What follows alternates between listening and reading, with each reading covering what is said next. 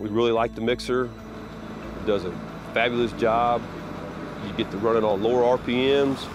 You don't need a bigger tractor. A 75 horsepower tractor will run that mixer. You don't have to go out and buy a brand new mixer or tractor, 150 horsepower. You can do it with the tractors you feed hay with.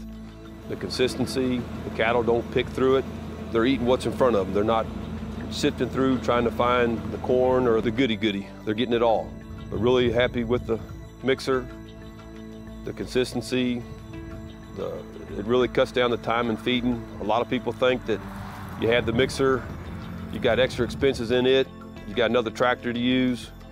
Well, you're still feeding hay, you're feeding hay in the bell rings. They waste hay around there. You put them in the bunks here, they clean it up. There's nothing left. They're getting a complete feed. We tested the complete ration, and they were really, really happy with the consistency of the ration, the uniformity of it.